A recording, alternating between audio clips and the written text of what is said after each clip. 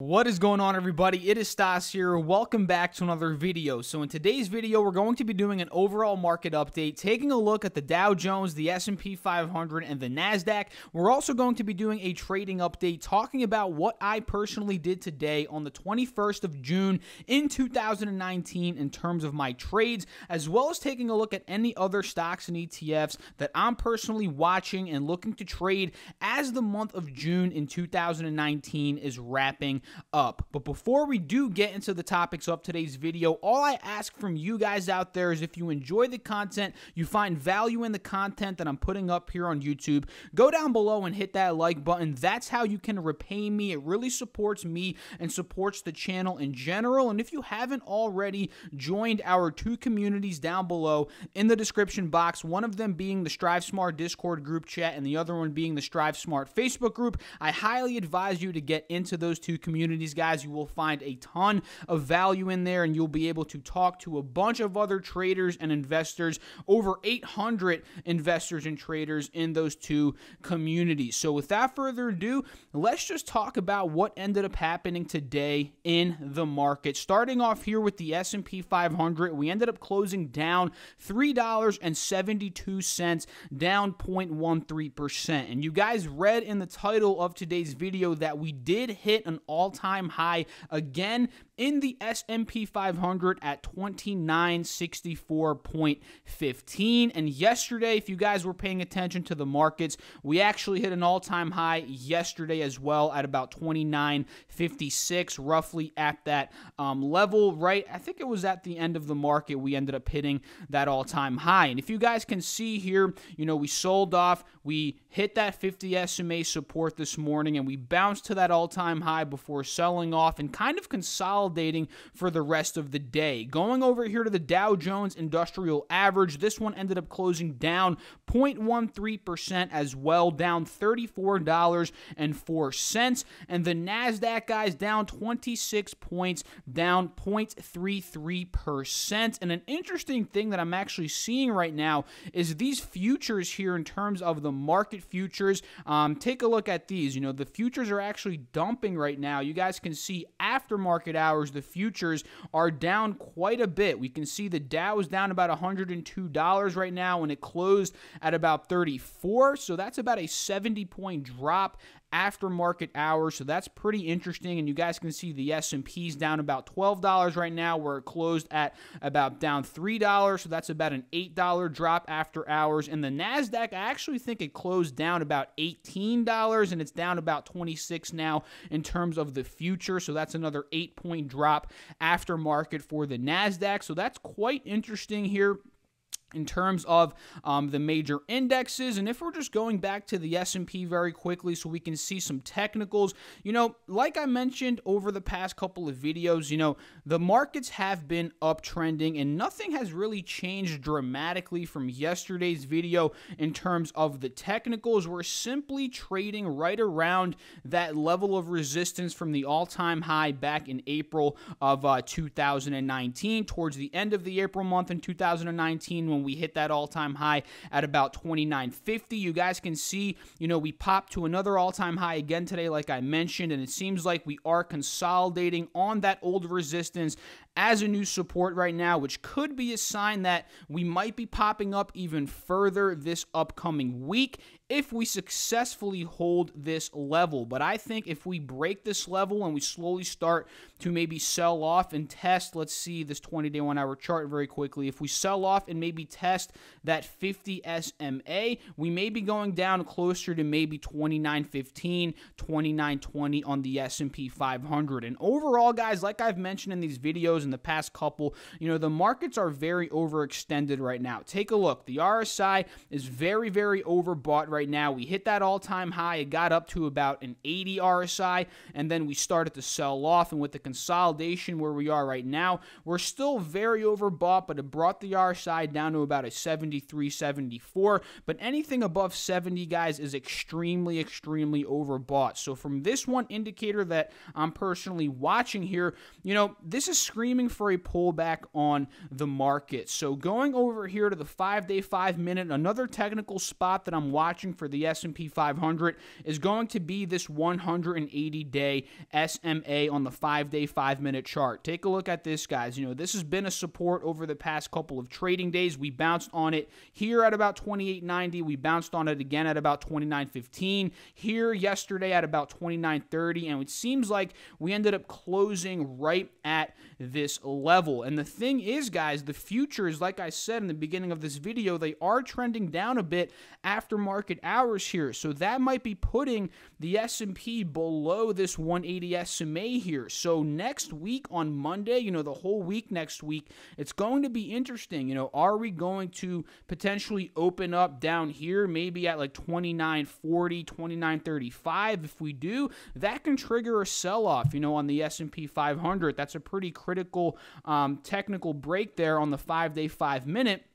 And like I said, on the 20-day, 1 hour, if we were to sell off, bring that RSI down a bit, if we were to test that 50 SMA here, that would be a pretty healthy pullback. And from there, if we were to break that, that would be a pretty big selling off factor or a confirming factor on a technical basis for the S&P 500. So going over here to the Dow Jones Industrial Average very quickly, back on the 184-hour chart, we've been talking about how the Dow is very close to the all-time high. It has not hit the all-time high that it was at back in. Let's take a look on the 1 year, 1 day very quickly so we can see it. It was back in the beginning of October where we were at nearly $27,000. We're about, I'd say, 120, 130, or rather 230 points away from that all-time high right now. And it seems like we are getting rejected, by that level of resistance, because notice how this is a strong resistance. We hit that level again on the 30th of April. We got rejected there, and then we sold off the whole month of May, like we all know,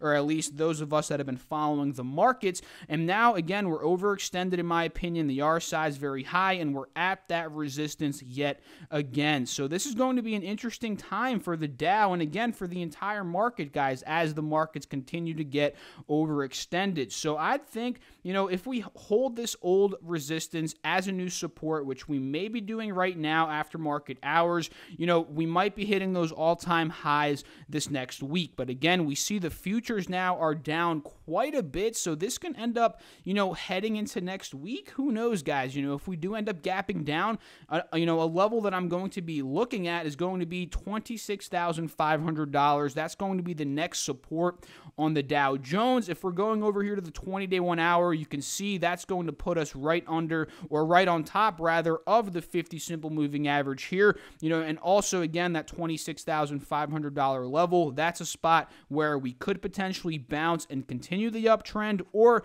if we broke that spot, this can trigger a sell-off. We may be heading down to 26,200 again, maybe back down into the 25,000 level for the Dow Jones. Going over here to the 5-day, 5-minute, you guys can see we're pretty much holding yesterday's high at about 26,730 roughly as a new support today after we ran up to about 26,900, and we actually almost hit that all-time high this morning, guys, on the Dow. It was very close, but then we started to sell off. So the fact that we closed, on top of yesterday's resistance as a new support, as well as on top of the 180 SMA. That's a pretty good sign, but again, the futures are down right now, so we may be opening, somewhere like this if this continues into Monday, maybe downwards into the 26,500, 26,600 levels, again, if we do bleed into Monday. So that's what the Dow is looking like right now. Everything is still looking intact for the uptrend, on the Dow and the S&P, but mind you, guys, be careful. The markets are very overbought at this point, based off of some technicals that we use and some indicators that we use on this channel. So the NASDAQ, we said it closed down 26 today, 26 points, and it's bleeding a bit, or actually it closed down about 18, 19, and right now it's at about minus 26. We can see here, again, just like the Dow, just like the S&P, this one's holding its uptrend pretty nicely here. A support, or rather rather a resistance that I'm watching on the NASDAQ is at that all-time high at about 78.79.5 that we hit towards the end of April in 2019. From there, we saw that bloody month of May after we got some negative tariff news. We all know and remember that, tech stocks were getting very, very bloody. We saw Apple down to about 170. We saw Facebook down to about like 160, 165, something like that. Google, Amazon, Microsoft, Netflix, all of these stocks were down heavily during this time period, dragging down the NASDAQ more than the S&P and the Dow Jones on a percentage basis. And from there, we've rebounded very, very heavily here. And if we go to the 20-day 1 hour here, we notice how we're still holding that 50 SMA support here on the 20-day 1 hour chart. And tomorrow, or not tomorrow, guys, Monday, I'm going to be watching, and seeing, are we going to hold that and bounce above it? Are we going to break past the 78.21 level, which is going to be very critical, in my opinion, for the continuation of the uptrend and for us to hit that all-time high? Or, are we going to pull down here, break the support of the 50 SMA, maybe start to trend down to 7,500 again, which was a very critical resistance before. Now it's a new support, and that would also put us on top of the 180 SMA. These are some things that I'm personally watching, and one thing to also take a look at is on the 184 hour here, the NASDAQ is actually not as overbought as the S&P and the Dow in terms of the RSI level. So that's something to keep an eye on. If we do end up, popping, that could end up hitting us to those all-time highs again, and then bringing the RSI back up to an overbought spot, where at that point it would be pretty cool, or not cool, it would be interesting to see a potential put play, on some of these tech stocks, or maybe on, QQQ, which tracks the NASDAQ, in terms of an ETF. This could be a pretty cool, or a pretty good, I don't know why I keep saying cool, but a pretty good potential play, for a short. So that's kind of the overall market update for today, guys. It was kind of a flat day, but we did see a little run up this morning, and then we sold off and then kind of consolidated for the rest of the day, like you guys saw from these technicals. So let me know down below in the comment section, what do you guys think about this? We're seeing some war tensions with Iran right now. We're seeing China and Trump and China, they're meeting next week in Japan. We're seeing, potential rate cut in the month of July. These are very, very strong economic factors that can maybe drop the markets, maybe pop the markets up. What do you think is going to happen, based on all of these different things that are going on right now? I would love to know what you guys have to think about that. Drop a comment. I love talking to you guys down below in the comment section. So let's talk about what I personally did today in terms of my trades. And for those of you guys that watched yesterday's video, I was focusing on gold very, very heavily, and I've been focusing on gold for the past week, 2 weeks, due to the massive run-up, or really the past 3 weeks, due to the massive run-up that we've been seeing on gold. We've gone from literally 1280 all the way up to highs today, which actually occurred last night at about 14.15. And if we go to this 5-day, you guys can see what I'm talking about here. We popped up to 14.15 last night at about 10 p.m.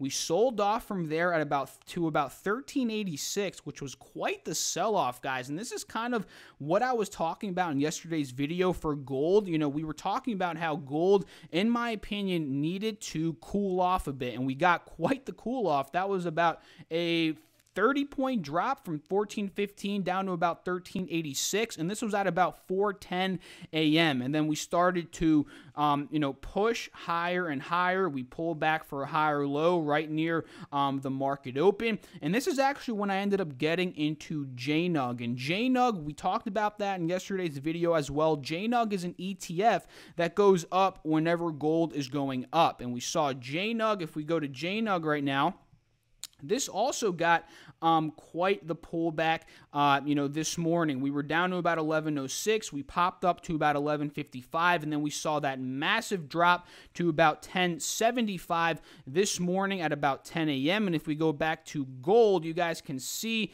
that was this point in time right here when we dropped from 1,400 to 13.94, right? 14.04 roughly down to about 13.94. And the key thing here is, guys, why I took the position was we held a higher low from the previous low that we dumped at a couple of hours earlier at about 4:05 a.m. And we held the higher low, pretty much just continuing the uptrend. So we got the cool off. We hit a low at about 13.85, higher low at about 13.94, and then we started to trend back up. And at about 10, this is when I started to see a lot of potential in JNUG. And let me show you guys JNUG again. It offered about like 6% now that we can see how it did, for the rest of the day. But at this point in time, I didn't know it was going to go up 6%, 5%. So the whole goal was for me to get about 1-2%, on the trade on this nice little dip buy. And it was kind of just like a gap fill scalp trade in terms of the strategy here, right? From 11.50 down to about 10.70. You guys can see that was about a 7% open margin of profit, rather. We got the double bottom here, which is a very good technical sign for a bullish reversal to the upside. We got the 10.77 bottom, then 10.77 again, and then we started to aggressively pop. And this was, again, around 10, 11 a.m. when we started to see gold running. So I took a position here at about 10.90, ended up selling off at about 11.05, 11.06. It wasn't a crazy trade, about a 1.2, 1.3% profit. And the whole thing here, guys, is, strategizing the night before, looking at these patterns and understanding, what is hot at the moment. And today, what's been hot, over the past couple of weeks, it's been gold. And I like focusing, not always, but I like focusing most of the time, on, some of these ETFs that have been extremely volatile and that have been hot, to be quite honest with you guys. Like gold has been, like JNUG, crude oil is another one that's been moving crazy, and it worked well for me today. So let me know down below, what did you guys end up doing? Did you guys catch this move on JNUG and gold? What do you guys think about gold at this point? Like I've mentioned in previous videos, gold is considered a safe haven in the stock market. It's considered, an asset class that holds its value or drops a little bit, maybe gains a little bit during a recession compared to stocks that get killed during a recession, or at least most of the stocks, out there do. What do you guys think gold's going to do? Do you think gold's going to continue to run? 1,400 is a target that a lot of people were setting on gold, and we clearly blew past that target at this point. So are we going to go to 1,500 right now? I personally don't know, right, guys? No one out there knows. No one truly knows. But, speaking from a longer-term perspective here, we saw back in 2011, gold hit 1923, and then we sold off to about 1,530, which could be the next, resistance that I'm seeing right now on gold, or at least one of the next resistances. We can see here, we're actually at a resistance right now on gold at about 14, or rather we hit it a couple of hours ago, or rather within the past 24 hours at about 1420 to about 1425. That's a resistance right now on gold. If we break that, we could be gapping up to maybe 1,500, maybe 1,515, maybe 1,530, but that is, I'm not going to call that right now, but that is quite, a percentage move away now. That's about like a 5-6 probably percent move away, and gold's been very hot, so it might cool off a bit before it hits there, but these are just targets that I am watching here over these next couple of days. So very quickly now, guys, let's talk about some stocks. I'm pulling up my phone here. We saw some actually semi-stocks today, AMD and Micron in particular. They dropped a decent amount here. And I want to show you guys another semi-stock, starting off here with INTC, Intel Corporation. This is one that's looking pretty good on the 184-hour chart here. We dumped from $60 all the way down to about $42. We held the support from back in October as well as back in December of 2018. Very nice. We broke out of the 50 SMA resistance here. We started to see, a double, triple bottom form there. That's a pretty bullish move for those of you guys that don't know. We popped out of the resistances, higher lows, higher highs. We started to hold the 50 SMA, as a support. And one thing that we've done recently, which I find very attractive, is we broke the 180 SMA here, and we're also seeing a bullish cross of the 50 SMA crossing above the 180-day SMA. So this can be a very bullish sign right now on INTC. And the next resistance that I'm seeing right now is at about $50 for this particular stock, giving it about a 4 or 5% margin of profit. And at this point, guys, it's at a pretty attractive point right now. We see the RSI. It's not too overbought, not too oversold. It's kind of in the middle here at about 56. Actually, it's a bit more to the upside, a bit more to the overbought side, but it's not extremely overbought. And what I would like to see, of course, is for it to maintain that 50 SMA and for it to eventually get back into $48, that level, and that's a spot where I think could be a very good spot to get into INTC for a trade, maybe even a potential swing trade. So some other ones, AMD, MU, just to keep an eye on them. AMD sold off from $34 all the way down to about $29. We got the massive sell-off due to that Broadcom forecast, and their forecast was very poor. That kind of brought a lot of semi-stocks down, including AMD. This might be the hardest drop out of all of them. I'm not exactly positive it is, but it's one that dropped quite a bit. It was about, about a 10, probably like a 10% drop at least, right? Let me show you guys very quickly. Yeah, it's about a 10-15% drop. And right now, we got the lower high. We got rejected by the 50 SMA, which is not too good of a sign here. We also broke the $30 level of support, which is another bad sign, but we're still trading above that 180 SMA right now. The RSI is very oversold, so this could be a spot where maybe AMD sees some signs of life. Maybe it does end up bouncing, but if it breaks below the 180 SMA, if it starts to get back into the 28 level, 27 level, I'm not going to be watching it at that point, because at that point, guys, it seems like the trend is completely broken and we may be heading back down for AMD.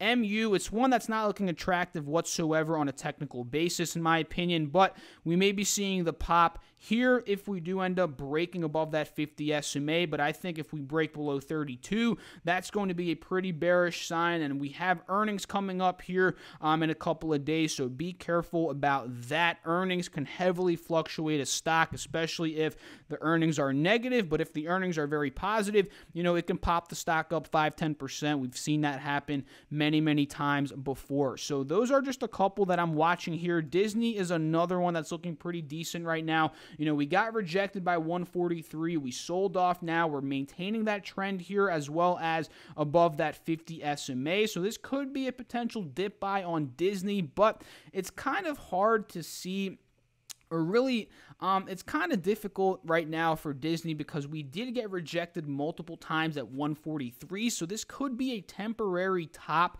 for Disney, but, again, if we do end up holding that 50 SMA, it could offer a little bit of margin of profit, but there are some other ones out there that are more attractive, in my opinion, like INTC. Some of these inverse ETFs, like DRIP, is very attractive, in my opinion. JNUG, those are very more attractive compared to Disney, but Disney still worth watching at this point due to it being a very hot stock right now over the past couple of months, ever since they launched and released the pricing for their streaming service and the anticipation of the streaming service that's coming out in the fall of 2019. This has been driving the stock like crazy. So Disney, if we break out of 140, that could be a bullish, or rather 143, that could be a very bullish move. And we've seen some analysts, they've raised their price targets on Disney. I believe one analyst had it at like 160 or something like that. One had it, I think, maybe at like 170. So